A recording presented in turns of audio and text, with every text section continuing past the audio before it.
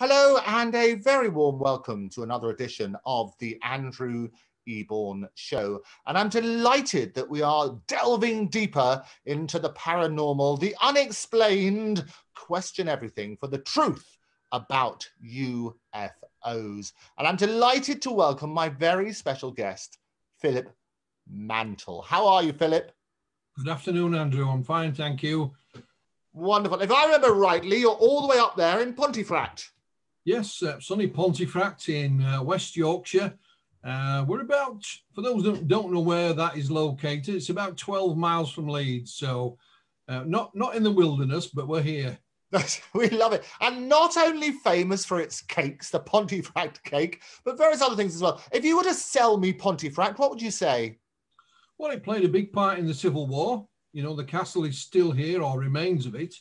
And Pontefract even has a very small link to Hollywood. Oh, does it? There's a famous scene of Charlie Chaplin.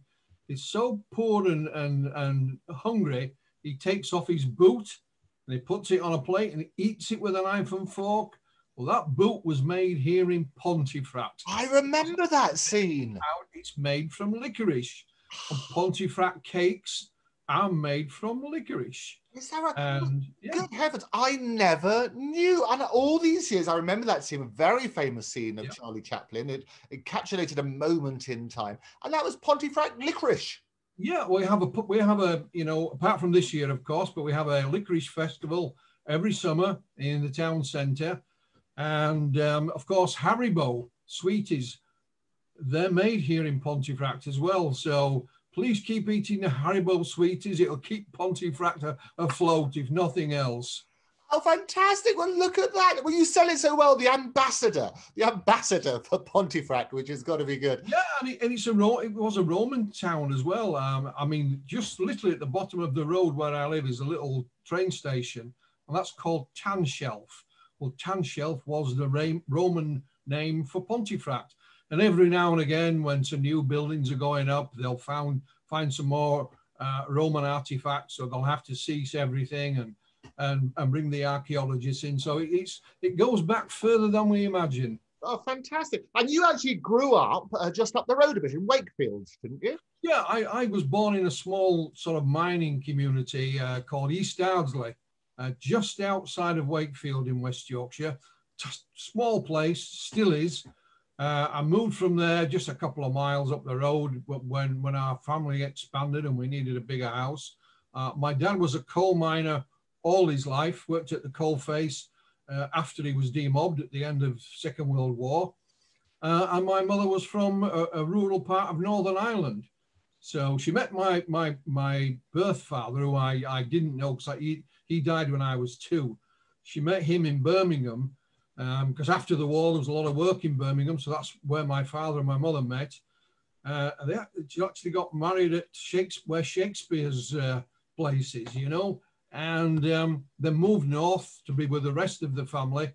Then my mother remarried a few years later, so my stepfather is the man I call my dad. Never knew any different. Sadly, they're both no longer with us, but we settled in. I was born and bred in West Yorkshire. My oldest brother was born in Wales. My sister was born in Ireland. So I was the only one born in England. Oh, but between you, you've conquered most of the United Kingdom, which has got to be good. Well, that's it. You know, when it comes to watching the sports, if it's pretty much England, Ireland, or Wales that are playing, I can't really lose, Andrew, you know? So there's always somebody happy in the Mantle family, which is always good. And you mentioned your mother. It was, in fact, your mother who sparked your interest in the paranormal, because she used to tell you that she once saw a fairy. Tell us about that. Yeah, absolutely. Well, my mum, you know, lived on I'll call it a farm, but it was probably more of a small holding in quite a rural part of Northern Ireland.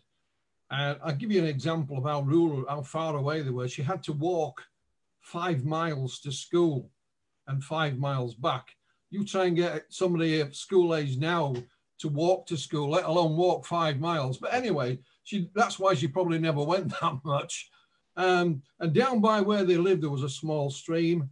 And quite often she'd play there on her own. And she said one day she met a little fairy. You know, it was a lady fairy, complete with pretty dress and wings. She conversed with it. And You know, I asked her many times down the years as I grew up, you know, was this real, Mum? And she said, well, it was real to me, son. You know, she told my children, you know, her grandchildren. And my mum was an avid reader as well. So we'd always books around the house. And she, you know, she read right the way through until she passed away. She was, you know, always had a book at hand.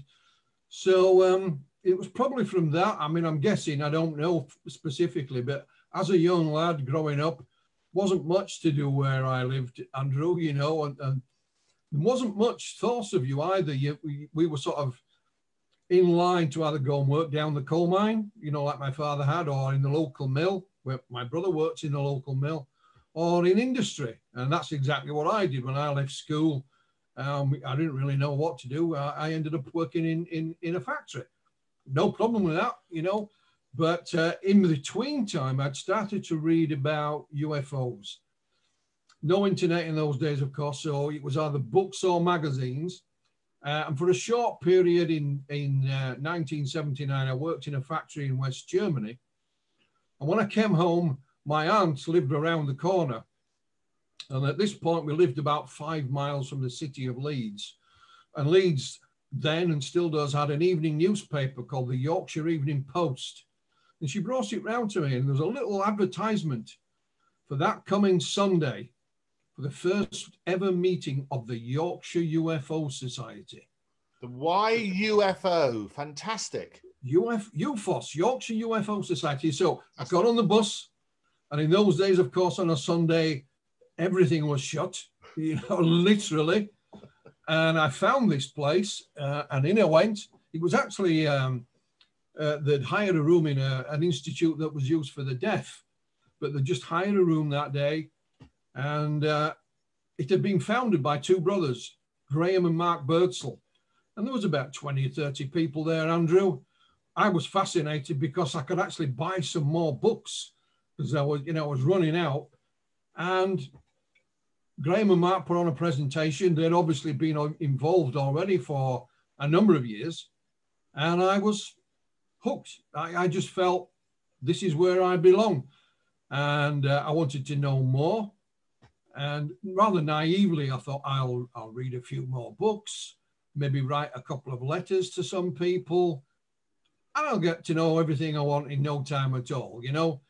And this was, you know, now coming up to 1980, so 40 plus years have gone by, and I'm still reading the books, still writing the letters, or probably emails today rather than letters, and still trying to find a lot of those answers. And it is that quest, and that's what we're going to be doing in this series. You're now a regular on the show, which is what I love. And we thought we'd drill down into a number of those different UFO experiences, if you like, because you cover a number of different areas. You talk about the paranormal in and of itself. And one of the things I'd like to do on the show is a bit of jargon busting, if you like. So maybe if we start with the sort of definitions, you say that your interest was sparked with your mother and the fairies. Did she give you more details about what she actually saw? You said it was a female fairy. Yeah, I mean, she went into detail. She described this little female fairy. She said it had the most beautiful dress on. It was the archetypical things you might see in Walt Disney. Right. But of course, this was, you know, my mother had no idea about Walt Disney. Living in the sticks where she did, beautiful wings. And not only that, when she conversed with it, this fairy had a little bottle and said to my mum, if you drink out of this bottle, you'll never have an accident. So my mum took a drink from it. Now, whether you can call my father an accident or not, I don't know, but I don't recollect her ever having an accident to my knowledge, but you know, you know, I mean, my mum was a religious lady. She was you know, believed in the Bible verbatim. And she just said it was real as far as she was concerned. How old was she at this stage then, Philip? She was about 12 years of age. 12 years of age. And she saw this fairy. Was it on one occasion or on several occasions? Just the once. She only ever saw it the once. And she told her. And whereabouts was this? Where did this take place? Well, I'll give you an idea. When a few years later, when the Second World War broke out, my mum could see Belfast in the distance. And of course, in those days, Belfast had the huge shipworks, the Howland and Wolff shipbuilding. Absolutely. And the Germans Titanic were and everything. I've seen well, them. Exactly. Titanic was built there. Yeah. And the Germans had come to fly over Belfast to bomb them. So my mum could see all the searchlights going up and the anti-aircraft fire in the distance. And she was terrified by it, of course, you know. So I'll give you some idea of the location of where she was. They were inland from Belfast, right, but totally cut off as far as technology is concerned. You know, I think they had a radio. I have 2 photographs of my grandfather, and that is it. No photographs of my mum as a child or my grandmother or any of the others. There was 5 children. You know, my mum was one of 3 girls and two brothers. No photographs of them whatsoever, simply because they didn't have a camera. You know, they couldn't afford one. Yeah. And she talked fondly of those times. I mean, a cousin of mine has been trying to do the family tree. And when he gets to Ireland, he kind of gets stuck, you know. And, but, you know, she talks happily about those times. And of course, just a few years further on from that, she actually went to work in Belfast, making ammunition during the war. And later she made telecommunications for aircraft, for military aircraft. But after the war, the place for work was England, really. So she moved to Birmingham. That's where she met my father. My father was originally from Wales, from Merthyr Tydfil, and he'd done the same. He'd gone looking to that area for employment, and that's where my mum and dad met. And, you know, the rest, as you say, is history. I have an older brother, sadly no longer with us. I have an older sister, and I'm the youngest. My parents, you know, my father died when I was 2. My mum remarried a few years later, and she'd moved up north because she had 2 sisters live here, and that's it. I mean, my mum and her sisters were a force of nature. Right, Andrew. You know, they might not have any formal education, but I've often said they didn't need to send the army to defeat Hitler. They should have just sent my mum and her 2 sisters, and that would have been the end of it. You know. Absolutely. So your mum must, at the age of 12, then, when she saw this fairy, she must have told her sisters about it. Did your aunts ever talk to you about that experience? Well, no, they all they did was confirm, you know, that she talked about it. My mum was the middle of the 3 sisters, one older, one younger, and I asked them if they ever saw anything as well, and they said no, we never saw anything. But nonetheless, it was my aunt, Emily, who was the youngest, who lived just around the corner, brought me that newspaper showing the advert for the Yorkshire UFO Society. She knew of my interest in these things and thought, oh, you know, I'll show that to our Philip. And had it not been for that, I would probably have never got involved. You know, I'd have been totally oblivious. Sure. So it sparked an interest. I mean, did you believe your mother? Do you believe she saw a fairy? Absolutely. I've often used this phrase that, you know, I believe my mother 100%, but it doesn't mean that I believe in fairies. Right. And that's the interesting, and that's what we're going to look at as we drill down into the different examples, because there are some people who are very convincing, and they may have convinced themselves that they've seen something which they may not really have seen. Is that fair to say? I think that is, you know, that is a fair comment, yes. So what you're saying effectively is that your mother, you're convinced that your mother believed she saw a fairy. Yes. But you're not necessarily convinced that she did. Yes. Yeah, okay. No, which is fine. So I think that helps the sort of belief thing. But what that did, that wonderful story, it's a lovely romantic story about drink from this bottle, but it's all got that sort of Alice in Wonderland feel about it, as you say, the Disney and the Tinkerbell and all that sort of glorious thing.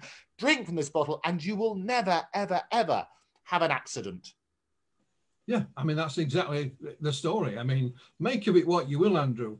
And like I said, she told my children the same story and they were amazed as well. You know, sadly, she died before she got to see her great-grandchildren. And I think, you know, had she lived long enough, she would have told the story to them as well, you know. And are there other, and now that, as you say, in those days you didn't have the internet, people couldn't share these sort of stories. So a lot was in people's imagination. So it had to be passed on from generations as your mother did it.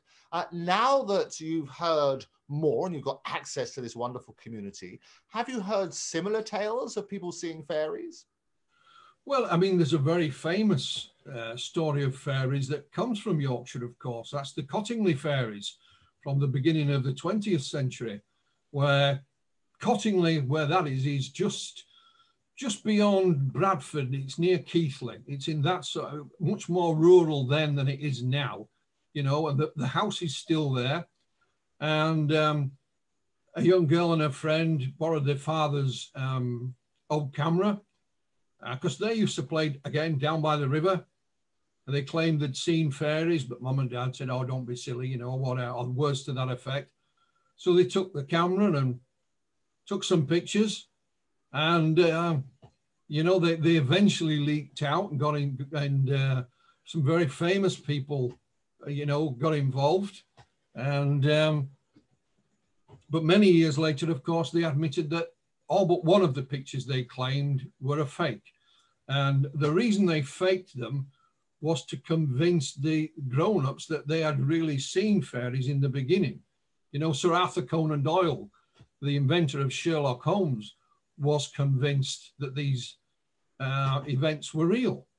But having said that, Arthur Conan Doyle had a belief system. He believed, he was very friendly with the legendary magician Harry Houdini. Absolutely. And he saw Houdini do his tricks on stage, and he was convinced that Houdini had these magical psychic powers. No matter that Houdini would tell him how he did his tricks, he said, no, that's not the truth. This is all done by psychic means, the paranormal. And I think Houdini would have probably just got, you know. No, but there was a stage as well, as you probably remember, Philip, that Harry Houdini wanted to believe. He basically went along when his mother passed, and he was very, very close to his mother, and he wanted to contact his mother, and he went to somebody professing to have powers to be able to speak with the dead, and he discovered that this person was in fact a fraud. Yes. And therefore he spent a lot of his life, his remaining years, trying to debunk all the mediums. Well, that's true. The legend is that Harry Houdini and his mom had some kind of statement between the two of them that nobody else knew. So if you go and meet, you know, see a medium and she gives you that statement, something quite obscure, I would imagine, yeah, and saying, I'm speaking to your dead mum, then it would have convinced him they were real, of course. But none of them did. He debunked many psychics, some for being frauds, some I think for being true believers, but not just, but you know, not the genuine article. And like I mentioned, I went to the spiritualist church in my early teens. My best friend's grandmother lived opposite, and she used to go, and I found it fascinating, Andrew. But and I didn't find any reason why they would be faking it. I think these were genuine people who genuinely believed in what they were doing. But to me, it was a bit like the horoscopes you used to read in the newspaper. You print it, and there's somebody that's going to convince is correct for them that day. You know, it's so general; it's got to appeal to somebody. Well, they had these Barnum statements, they call them. Yeah. I would listen to some of these statements that the medium was giving to the audience, and 3 or 4 people would put their hands up. Well, I thought, well, it can't be for 3 or 4 people. It has to be only for one of them, you know. And I'd listen to what they say, and it was fairly general. But nonetheless, I don't think there were tricksters or anything like that. We know there are hoaxes in every walk of life, really. But it just fascinated me. And the high school I went to, for example, we had one, it wasn't a religious place, but we had one lesson a week of religious instruction, not education, instruction. And we were taught what was in the Bible. And our teacher who taught that was a horrible man, as most of them were at that school. They were either horrible or hopeless in equal amounts, you know. And I would slowly put my hand up at the back of the class, because to me, what he was saying didn't make any sense whatsoever. And he would scream blue murder at us, you know. So I think I was about 14, and I thought, well, I'm going to read this book. It's getting me into a lot of trouble. So it took me a while. I think it took me a whole year, but I read the Bible from cover to cover, and I thought, well, I was right. You know, bits of it, you know, do not make sense. You know, so I was always the type of lad who would want to ask that question. You know, for example, I went to work in industry, and I remember I was being trained to work on this huge piece of machinery. I won't bore you with the details, Andrew, but it's a great big plant, puffing out all kinds of toxic material. And the manager who's training me said, this goes through here, and you have to wait for 17 seconds, then you press this button. And I said, okay, but why 17 seconds? And he looked at me and he says, you know, Philip, I've been teaching people how to work this machinery for 10 years. You're the first one that's ever asked that question.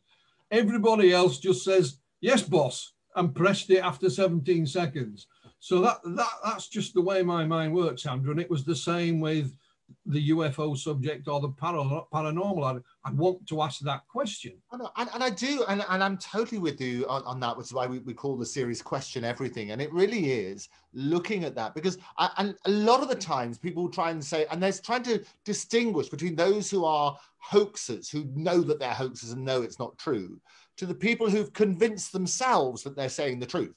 So just as you say, your mother, in her mind, was convinced she'd seen a fairy, and therefore she would repeat that tale. She wasn't trying to deliberately lie. She didn't think in her mind it was something made up. She was convinced herself. And when we start looking at some of the individual stories, and you've been a UFO investigator, and we'll come on to that, when you look at those stories, there's a sort of pattern that you go through when you do a little checklist. And a good friend of mine is a chap called Nick Pope, who you probably know Nick, and he worked for many years for the